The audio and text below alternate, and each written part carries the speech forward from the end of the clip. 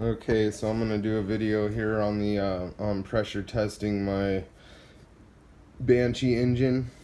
Wanted to show why this is important and why you should do it after you put together a new setup.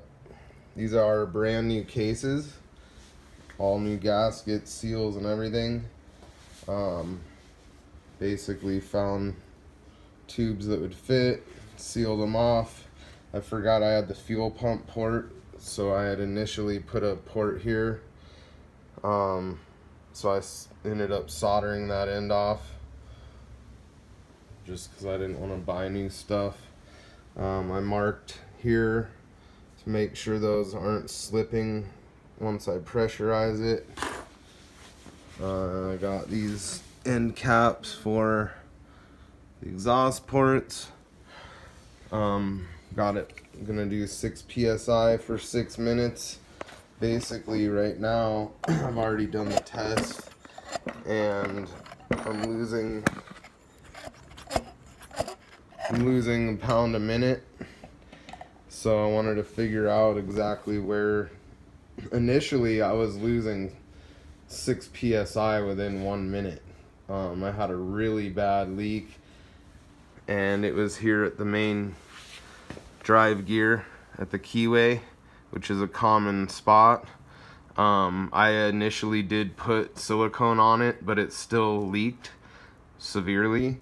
So I pulled everything back apart, and I Johnny cakered the cranks, pretty much the keyway, and then the inside of the gear, both gears, and then put a nice bead on the outside under the washer, and then sealed it up as per the instructions. I hand tightened it, waited 1 hour, and I torqued it to spec, and that sealed that up perfectly fine. There's no issues now there. But my loss now is coming from all around. Here I have soapy water, probably 3 tablespoons of soap into that. It's pretty heavy ratio of soap to water, so I get a lot of suds. Shake the bottle up really good, and then I just spray lightly around the perimeter of the base gasket, and you'll start to see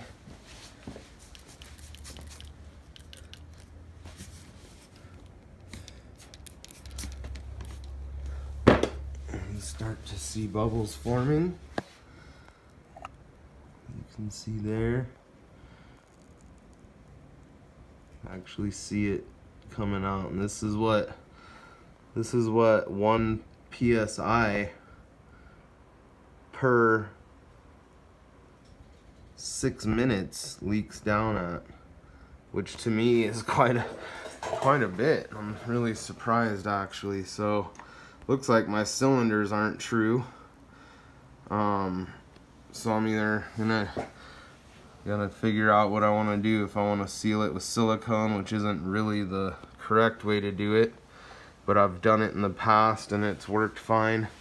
Just put a really light coat on both sides, seal it back up, and I've had no issues, which is probably what I'll do here, so I don't have to mess with the port timing and figuring all that out by cleaning up the cylinder.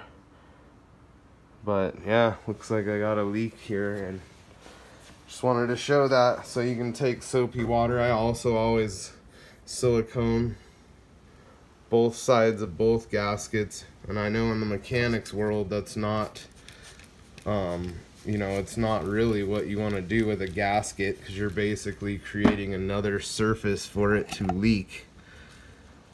But with the Banshee stuff, I've noticed this time and time again, and it's just, look at that, I'm even getting a leak right out of the main stud, and that's a pretty good one. That's it's actually more than the base gasket through that stud. So it's a lot to learn, a learning lesson even for me again, of why you do this to the engine. after you get it built. So I'm going to be pulling the cylinders back off and addressing this issue now that I've found where the leaks are coming from. Just wanted to put that out there.